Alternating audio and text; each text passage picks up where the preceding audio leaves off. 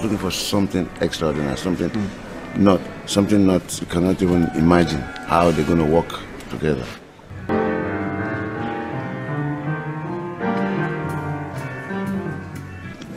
People cannot imagine what they're going to hear anyway, because they're not going to hear Afrobeat, strictly Afrobeat, and they're not going to hear strictly pop or rock. So it's this combination of both in there, so which makes it very interesting. It's kind of not boring, because to me I'm somebody that I get bored quick. To me, it's what I was looking for. I was looking for this crisscross. You see, so I was expecting to have it the way, whichever way it comes to me, because that's how it should be. Because it shouldn't be what I had before.